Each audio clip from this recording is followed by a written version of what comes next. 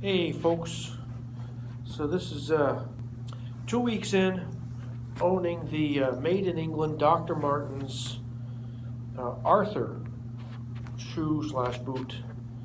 There you go. All right, I've been wearing these things pretty steady for the last 2 weeks, and I gotta say, there's no break-in period on these bad boys.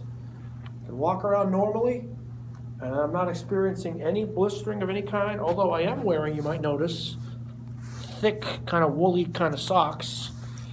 So I don't know if that's helping or not, but it feels pretty good. And they're very comfortable. I mean, very, very comfortable.